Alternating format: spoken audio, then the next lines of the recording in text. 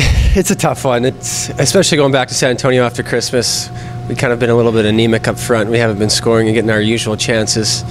Usually it's the other case where we're scoring a lot and giving up a lot at the same time. And it, I think, comes down, it's a theme. I feel like everybody would say the same thing, managing pucks. And we're so fast that once we get people hemmed in their zone, it's a treat for the fans to watch. It's a treat for us to watch because you build off each other and you just go, and you get chances, second chances, third chances, and eventually those are going in for us. Well, when you talk about the pressure and hemming teams in their own zone, San Diego brought a lot of pressure last night. It's a big team. They're aggressive, strong forecheck. So what does this team need to do in order to match that pressure, break that pressure, or really create your chances up ice?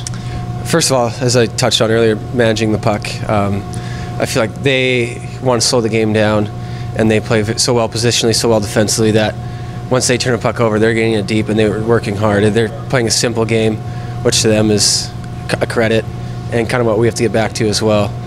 So saying that, we have to start getting in on their defense, start using our speed to our advantage, and just getting those chances, be hungry around the net, bash them in, get them in, and score a couple dirty and ugly ones. And you mentioned a dirty or an ugly goal. You got this team again on New Year's Eve. When you're coming off a shutout loss like that and you've got to play the same team, mentally, how important is getting that first goal and really just breaking through on a young goaltender that put up a shutout? Yeah, he played well for them, and obviously I don't think we put enough pressure as we usually do. I think we only had 20-25 shots, where usually we're in the 30s. So big thing is, too, is directing pucks on net, making it hard for him, getting in front of him.